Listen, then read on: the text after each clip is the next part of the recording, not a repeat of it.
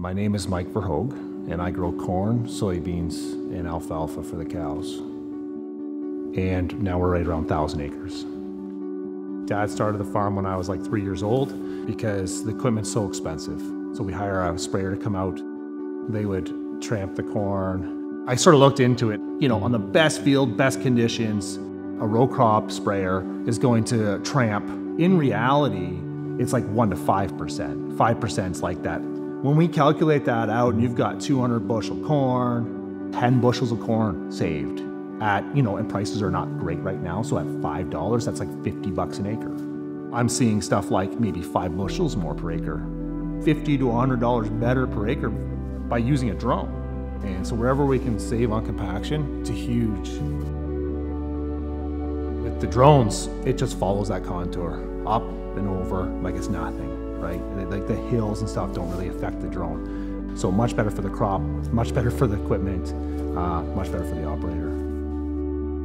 One of the huge advantages of the T100 is the way it can broadcast sustaining crops.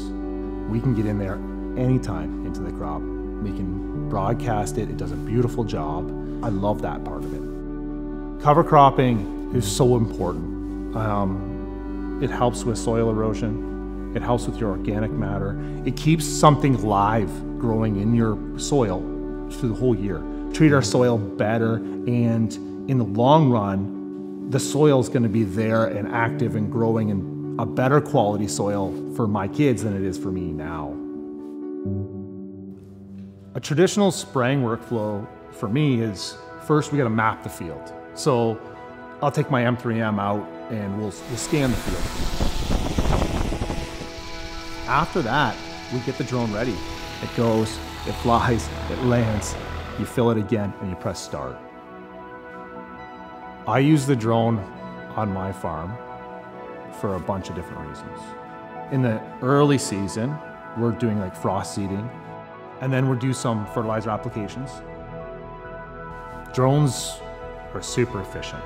30 cents an acre for fuel, and about 10 cents an acre for repairs that was over 8,000 acres, like very low.